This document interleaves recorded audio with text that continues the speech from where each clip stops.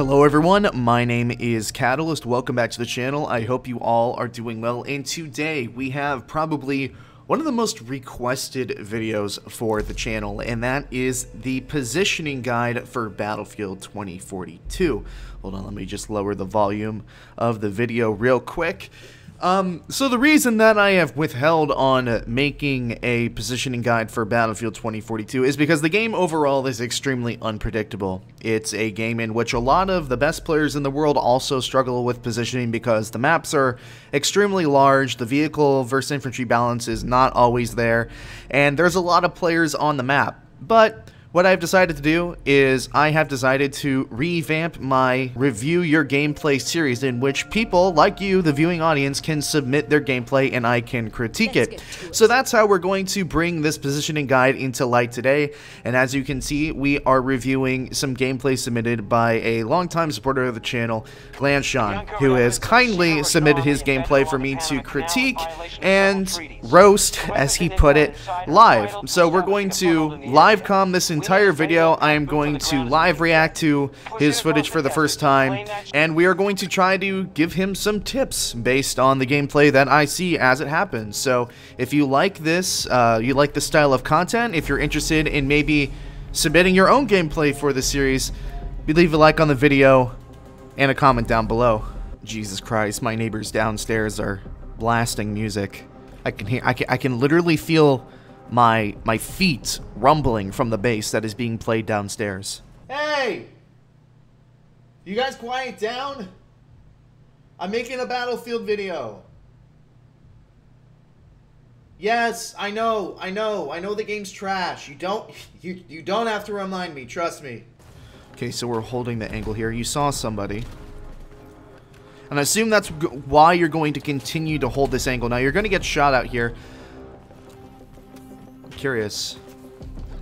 Okay, well, let's pause the video first and talk about your loadout really quickly. So, based on what I'm seeing from your loadout right now, you're running Falk with the S-FAR MP28 frag grenade. Now, I'm going to assume that this might have been a mistake and maybe you were just playing another character or something, but I am not exactly sure why you're playing with a med pen when you're playing as Falk, in which you can heal yourself with your Surette pistol, which is essentially the same thing as a med pen. So I don't know if this was a mistake, but you're essentially essentially completely wasting your gadget slot by running a med pen here. I would run ammo crate. I would run maybe armor plates would be another idea here, and I know this is a positioning guide, but this has kind of caught my eye immediately.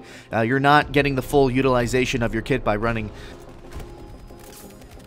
Okay, nice headshot there with the SFAR. Sniper on the boat. Okay, so now that you've seen the sniper on the boat, I know that, you know, snipers, I think our general conception of sniping is that, okay, they're either going to be godlike or they're going to miss every shot. To me, once I see that glint on the boat there, I'm going to completely rule out pushing this left side out of the equation. And I would say that going on the left side of Stranded in general is the more difficult side to push, because from what limited map knowledge we know about Stranded, we know that these hills over here are really good head glitches for the defending side, and it's very difficult to push, and you're also moving yourself in position to be killed off spawn, because the defending random spawn is down in the open by the boat. So this left side is not really the best. That's kind of a dangerous peek there. I probably wouldn't have peeked that. If I'm you in this situation right now, I am going to get the fuck out of here. For that exact reason. You're going to get a revive here, but at this point, the game is up, right? The enemies know exactly where you are on the rock. You're getting shot at the rock. At that point, I am not going to be peeking this rock again, and this is where I was going to go back on the loadout. I would be running smoke grenades here, because realistically, you have worked yourself into a pretty rough position on this rock. But now, how do you get yourself out of that position? Well, if you're running smoke grenades here, you can smoke and rotate around to the right side, which in my opinion is the better side anyways, and that's what I'd be doing in this situation. Now, you're continuing to hold the same angle after you've already been killed by it. I really would have liked to see you go around this way, more towards the side of the mountain. Let's see if you do it this time. Again, I would have liked to see you not be running the med pen, considering that you can do this with the Surette.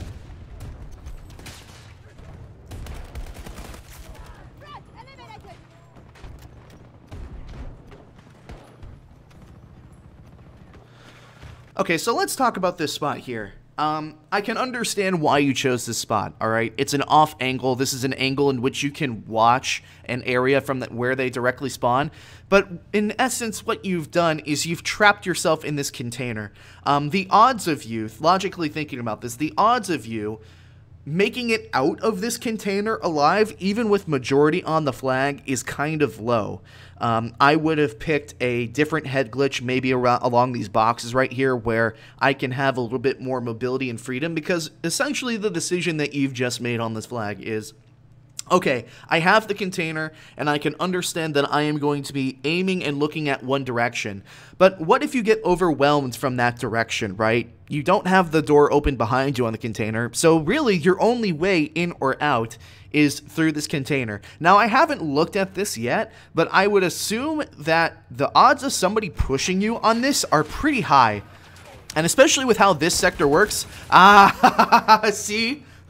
Now, I didn't know that somebody was going to come through there, but just in the back of my mind is like, well, if somebody comes in here, this guy's kind of screwed. You're only looking at one area, there's only one way in or out, and the door isn't open behind you, so you can't be saved, you can't run out of there.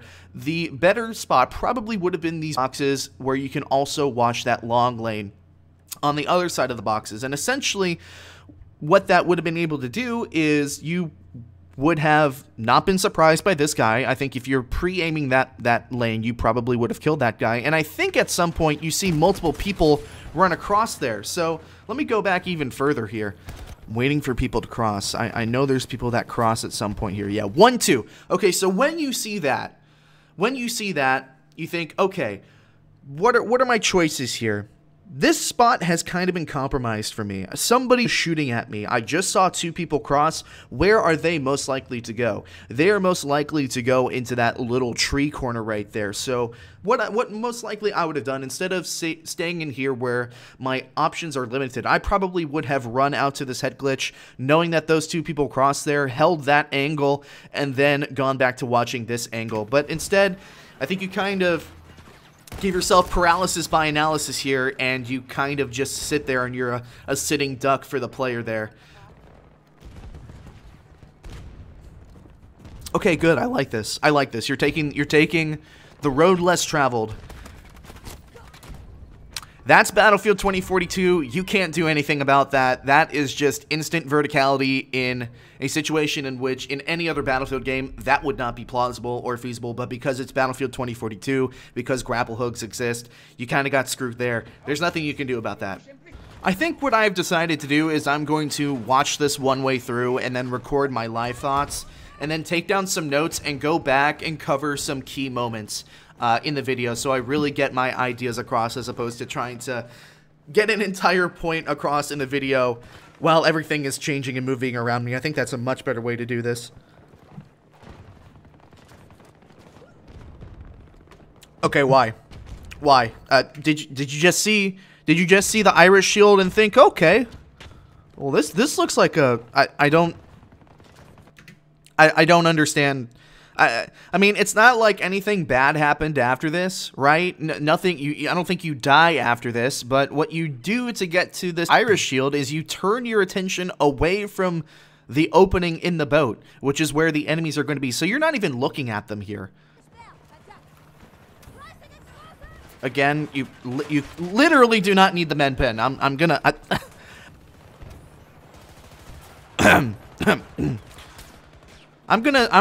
Okay. I'm going to put a, why the hell are you using the med pen counter in the top left-hand corner, and, we're gonna add a couple of ticks to that just to prove a point. You know, not every player is going to have the fastest reaction time and the fastest game speed. Whew, I got nervous for a second. I thought your parachute wasn't going to pull. I've died from my parachute not pulling. Well, you're on a really good flank here. Check the spawn. Ah, okay. This is a teachable moment. This is a teachable moment here. I'm glad that we caught this. So, I think you have a general knowledge and understanding that the enemy random spawn is generally in that direction. That's how they're coming back into the flag. Check this entryway. You don't see anybody coming. That's your green light to go turn into the room, which you do here. And you see an Irish player that's set up on this head glitch. You kill him pretty easily. Now, I don't know if you spot somebody going up here. I don't even know if you can see this on the recording because this is going to be compressed to hell considering that YouTube compression is pretty ass these days. You get the easy kill here. Now, what I would do in this situation, notice that you are the only person on the flag. It's a 1v8. Now, I know that your inclination is to turn inwards because your team doesn't have control of this anymore, but in this specific situation, you need to always keep in mind that before you go and turn into the objective, that you need to cover your back, because the worst thing, and what ends up happening here and getting you killed, the worst thing is when you're on a flank and turning to go into the objective and you get killed by somebody straight off spawn. So eliminate the possibility of you getting killed off of respawn. So what I would have seen you do here is I would have probably slid in, peeked that doorway, because there's two doorways here. There's one over here and then there's one over in this direction. There's two doorways that enter the room from there. I would have peeked that first to make sure that I'm not going to get shot in my back. But yeah, so in situations when you're on the flank, and this is a really general positioning tip, if you have the map knowledge to understand where enemies are going to be respawning from, if you're on a flank like this, just check the respawn. Check the respawn, make sure that you're not going to get shot in the back, and then clear the room, because nothing is worse than getting 2 kills on the flank, getting shot in your back, and then having all of those people just be revived over and over again. If you just, and I know it seems like a split-second decision, but it's really an easy decision once you get into it. Check the respawn. If you kill that guy, you probably get 3 or 4 more kills here once you figure out where they all are, because you're on the flank and people don't know that you're there. You have a grenade launcher. Use it. You have a grenade launcher, Glanchon. You have a grenade launcher! You use the grenade launcher. Okay, add another med pen tally. Use the grenade launcher. My brother in Christ, use the grenade launcher.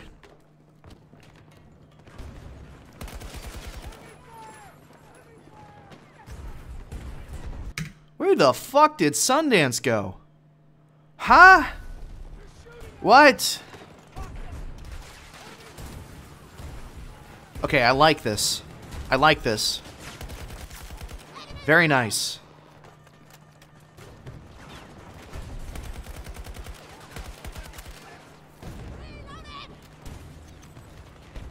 This is great. This is a great play right here. Now, I think you overstayed your welcome, and I think you tend to do that. That's kind of something that I've noticed in your gameplay so far, is once you find a nice spot, you kind of just be like, ah, this is my home. This is where I feel most comfortable. The #1 rule in Battlefield, it's a rule I always preach. It's a day 1 rule, never stay still. I probably would have liked to see, you can cover the same angle from the longer little, is this a container? I guess this is a container? I don't know. Once the attacking team gets in, it's extremely difficult for the defending team to, oh, perfect, go back, go back, go back, go back. This right here is probably the angle or the piece of cover that I would have chosen to use the head glitch over this little box that you decided to hide behind. You have so much more maneuverability here to move along this piece of cover than you did hiding behind this gigantic Amazon box. That would have been the better piece of cover. I think you made a really good decision on what angle to hold and where to hold it. You just made a slight error in which piece of cover to actually use, because if you see from this angle, you can watch both angles from this piece of cover. Just to go back here really quickly, I'm assuming that you're holding this angle because nobody else is really looking at it, and you can see somebody on the minimap here. There's a much better angle for you to look at this that basically eliminates the threat of anybody peeking this corner and taking out any of your teammates, and that spot is right here. You're kind of holding an off angle in a situation in which you shouldn't be holding the off angle. I think I would be over here making sure that I can watch outside and that little doorway, because right now you're kind of restricting yourself. This is also why I preach smoke grenades. If you just throw a smoke grenade, run across, and hold that angle, that's perfect. You'd be helping your team tremendously by holding that off angle, or by holding this angle over here so you can watch outside and the door, as opposed to just watching this gigantic door which, theoretically speaking, if somebody came through the door, they could take out 2 or 3 of your teammates before you actually even get the chance to shoot them. Just think I would like to see you choose your areas to be in a little bit faster. It seems like the decision making is not quite as sharp as it would need to be. Which is okay, because as I said earlier in the video, not everybody is going to know exactly what to do all the time. Oh, you found yourself in a really nice position here. Why did you hip fire? Why did you hip fire? Glance shot, my boy. If you know, there's this great thing called aiming down sights, and I don't mean to be condescending here, but you get both these kills if you aim down sight here. Instead, you decide to hip fire, and that gives that person enough time to come and get 2 headshots on you with a PP29. If you ADS here, especially with how strong the SCAR is, you aim down sights there, you get both kills, you get to move on.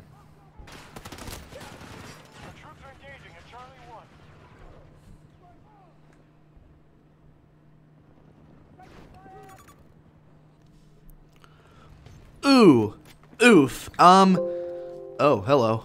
I'm not back in the player. I'm assuming, did you mean to spawn here and not on this guy? Because, man, this looks like a nice, juicy spawn to me.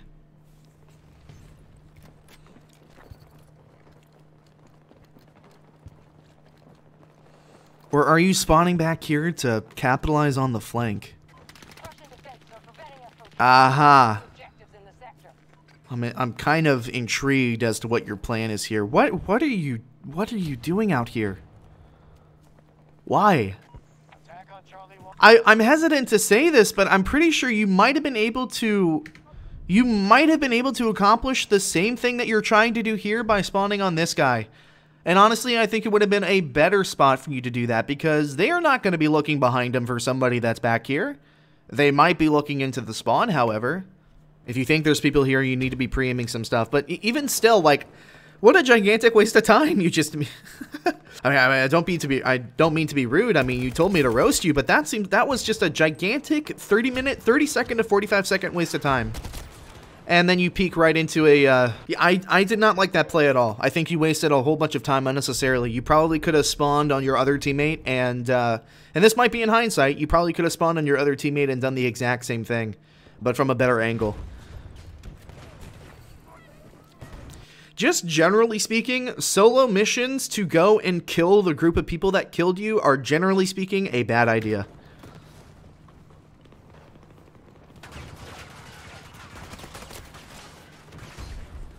Did you forget he was there? This is by far the worst part of the gameplay I've seen so far. It seems like you kind of don't know what to do with yourself. I don't know if you just... What a res. Jesus.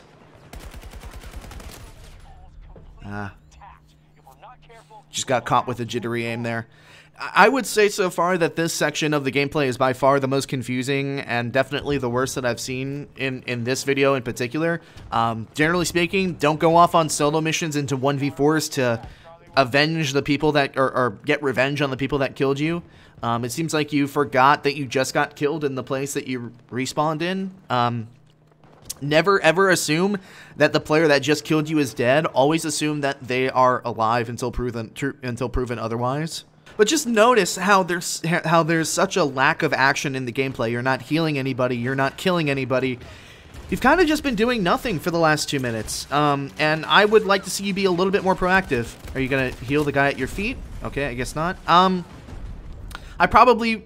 No, this is going really fast now. I probably...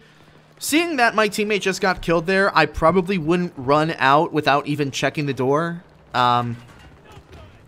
You kind of just take the liberty upon yourself to rush out into the door there, assuming that they're there, and you put yourself in a really bad situation.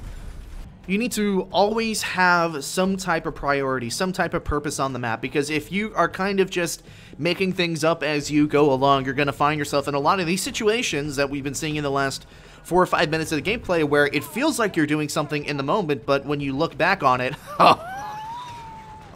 oh no. I was waiting for that to happen. You successfully navigated the shaft of death, up until this point, but it kind of got you in the end. Okay, so that's a lot to take in. I'm going to cut up this live comm, and then we're going to come back and nail home a couple of key points throughout the video. So I will see you guys in post-editing. Alright guys, Catalyst in post-editing here. So the video has reached a 20-minute mark, and I don't want this to be too long, so I'm going to talk for the next 5 minutes or so, and summarize some of the common themes that I saw in watching Glanchon submitted gameplay, and make a few key points that I either skipped over, or don't feel like I explained enough during the live reviewing of the gameplay.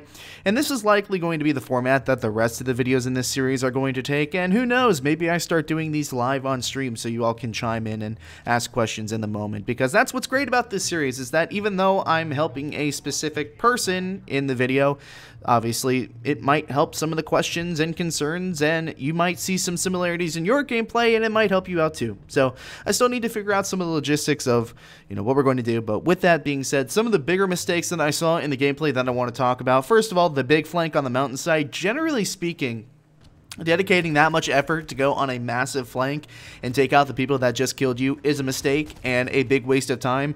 Unless they are genuinely a reoccurring problem for your entire team, you need to treat this as a death and just say, that's not my job to deal with you. Compartmentalize it, take note that they're there, but do not go and try to handle the problem by yourself. Because what is going to happen is either A, you die again, B, they end up dying anyways and you just wasted a bunch of time, or C, you end up killing them all, but then you lose map control elsewhere where it matters because you took the time to go and get them. And B and C is kind of the combination of what ends up happening here. As I said in the live recording, solo revenge missions or missions to the edge of the map by yourself are just a waste of time. Play with your team instead. Secondly, when on a flank, always check for enemies coming off respawn first before you go to kill people on the flag. You always want to take that chance because they are your biggest threat. If you happen to die from someone on the point looking at the flank, so be it. Fair play. But I would say that 80% of the time people are going to be so tunnel visioned from where they know people are coming from that they won't be looking for you. That's the second big one that we already talked about. Now I want to talk about the differences between offensive angle holding and defensive angle holding, and when you should be doing them, because you might have picked up that Glanchon has a more angle holdy passive playstyle, and I think it offers a good way to point out the differences between offensive and defensive, because it's nuanced, but it's important, and the independent variable here is information. What information do you have on the map? Generally speaking, I would define offensive angle holding as when you hold the angle with the intent to kill, when you know that there are people pushing or they are currently there. Defensive angle holding, on the other hand, is when you are holding an angle and playing for information and or are stuck in a dangerous position with nowhere to go. The prime example of defensive angle holding would be when Glanchon trapped himself in the container early on in the gameplay. I talked briefly about it beforehand, but in this situation, Glanchon is defensively holding an angle because he doesn't know where players are and he has no information. He has also worked himself into a pretty bad spot, and his only choice is to hold the angle and play for information to get himself out of there. That information comes when he sees two people cross to the other side. His mistake here is not going on the offensive and holding the outside angle by the boxes and choosing to instead continue to play the defense. In the end, someone comes from the angle that he should have been watching on the boxes, and he dies. And with that, that wraps up this positioning guide and the return of the Review My Gameplay series. I will likely make a part 2 to cover some different aspects of positioning, but if you enjoyed this video, leave a like on it, comment down below. What would you like to see me cover? Do you want to see this series continues? If you enjoy it that much, subscribe. It helps me out a ton. Thanks to Glanchon for allowing me to roast his gameplay today, and thank you all for watching. My name is Catalyst, and I will see you all another time.